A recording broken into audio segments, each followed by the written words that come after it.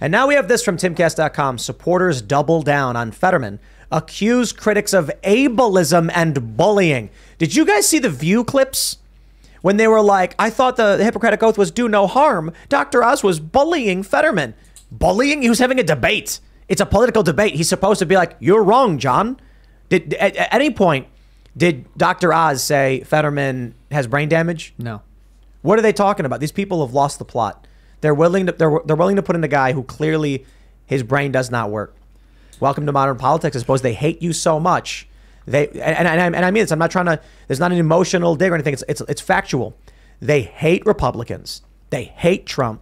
They hate MAGA to the degree that they would vote for someone like John Fetterman. Did you watch the debate? Oh, Ian? I absolutely watched the debate. It was tough to watch. Yeah. I mean, we're talking about somebody that's going to be one of 100 senators in the United States Senate potentially that said he's going to vote, to break the filibuster, to end the legislative filibuster. And this is someone who cannot answer a question on his point of view for fracking and explain, were you lying then? Are you lying now? Or did your position evolve? We got no answer. I mean, we got a long pause, no answer. And for people to say, well, it's ableism. I mean, the same people that said, when Mike Pence was debating Kamala Harris, if he challenged her on something, well, then that was mansplaining, right? It's the same thing. If you're a conservative and you actually argue your points and they can somehow, turn it into, well, we really can't argue with what you said, or that argument isn't really going to work. So we're going to, say you're mansplaining, you're an ableist, you're racist, you're insurrectionist, whatever. I mean, just pick from the cookie jar of things to throw out there. What is ableism? It's discrimination against someone who is differently abled. I'm going to make an ableist t-shirt out of all these discussions about ableist. Hey, hell yeah. Give me one 2 of plus those. 2 equals 5, you ableist. So it's I'm going to make an about like a able full disability shirt that only has like one or no sleeves. Well, as I understand ableism, it's... I wasn't supposed to be a joke. I'm like, are there people who have like one arm? Do they wear shirts with an empty sleeve? Like, are there shirts that just don't have one? I mean, that'd be cool, right? It would be cool, actually. Yeah, able, not ableist. I guess that's that's the thing. They're still ableist? able. Those people are still able. The whole disabled, things might be more challenging, but you're still able. Right. You still got your abilities. But that's the PC idea. The disabled just referred to someone who has a disability. They used to call them cripple. I mean, the word... They call them invalids. Yeah, the words have evolved over the years.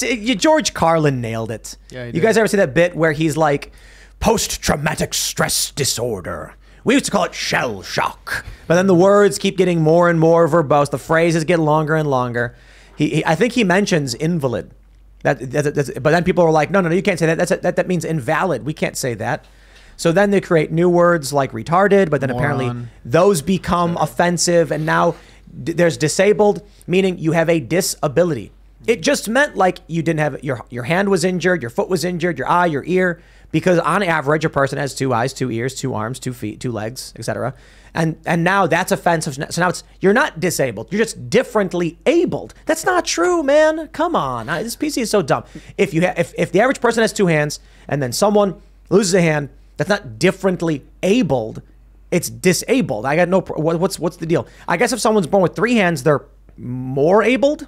Whatever. It just depends on how society's geared to function. Because if you have like 27 hands, that's a form of a disability because it'd be hard to navigate. Well, the PC progression language. You could climb trees and stuff. You nailed it, right? So I remember 20 years ago, I'm law school reading the case. Oliver Wendell Holmes. He's going through the categories of mentally disabled people at the time, which is the early 1900s, and you had moron, idiot, and imbecile. Right. And those were the 3 different categories. But then they became associated with, you can't use those anymore. So then they came up with the term mentally retarded, right? That eventually now you can't use that. So we move on to something else. And then whatever we're on now, neurodivergent. you're not going to be able to use that in 20 years. That's going to be over. That's going to be over too. So we'll find out a new term.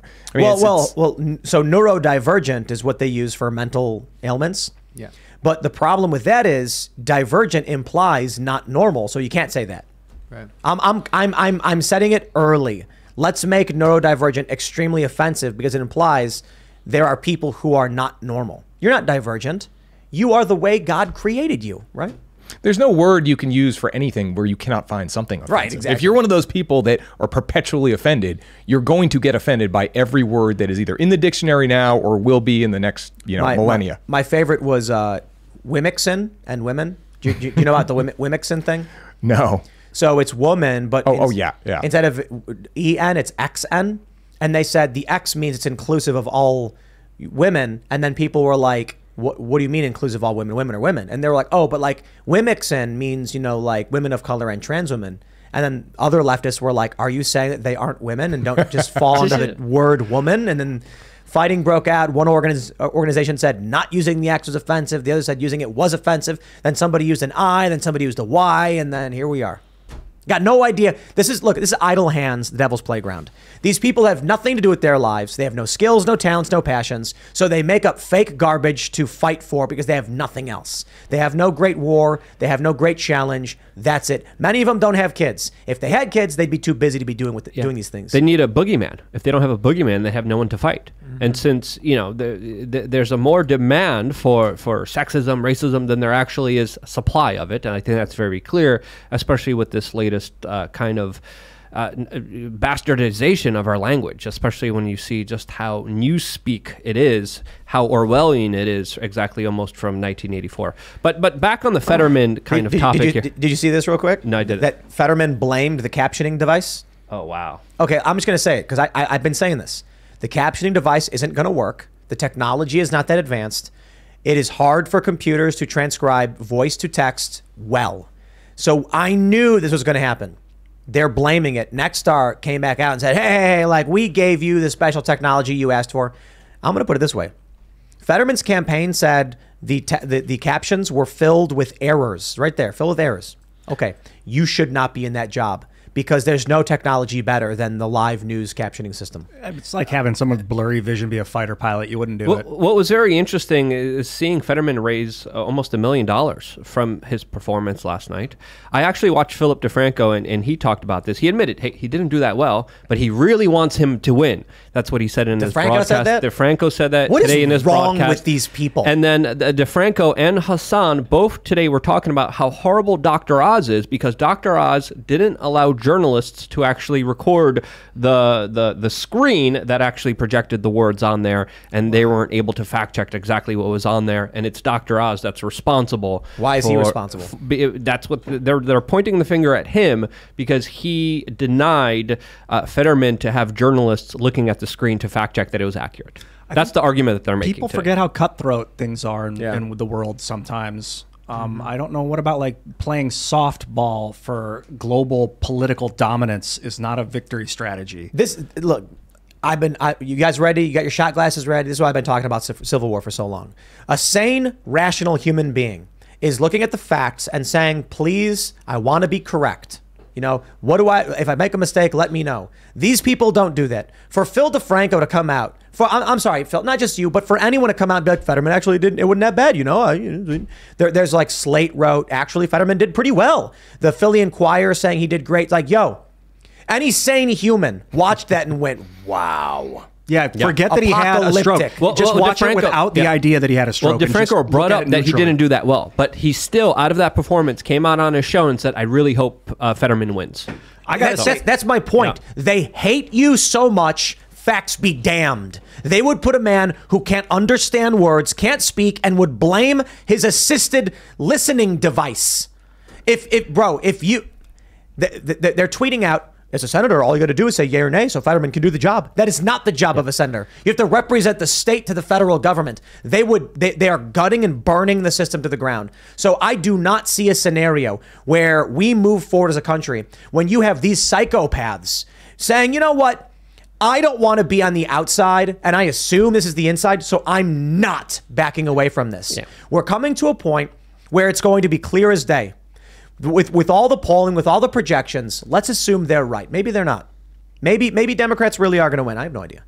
If Republicans do win, and it's a landslide, And we see more of Democrats agreeing with Republicans and independents. These people still will not back down because they are in a circular firing squad, as Obama calls it. Phil DeFranco will never admit Fetterman should not be in office, and Dr. Oz is tepid at the very least. He's middle of the road celebrity doctor. Is that the worst you could do? No, there's worse. But he would rather say Fetterman because he knows he's got leftist activists with their finger on the flag button who are going to ban him on social media unless he says what they demand he say. I gotta bring it back to John Fetterman because John, you gotta first of all, man, heal up. Your family needs you, your wife, your kids, they need you, man, and do your best. And if that means that you need to heal for 3 years, do it. But like, it's important to keep the compassion for John alive. I want him to be healthy. But we're voting for a senator right now. So let's put all our cards on the table. Forget about the past. Look at that debate as is without knowing any prior. He has this past, she has this, he has this injury. Like, Fetterman was stuttering and bumbling and vacant for much of it. I don't want a senator that's stumbling, bumbling, and vacant. And at one point, the moderator did say, Oz, question, but it was actually meant for John Fetterman. And there's a long pause, and John was like, oh. So that's on the moderator. No, there's one instance where she said Oz and then asked Fetterman the question, and John was really confused. Thanks for checking out this segment from the Timcast IRL podcast. But if you want to check out the full show live, tune in Monday through Friday at 8 p.m. And if you want more special access content, head over to timcast.com and become a member.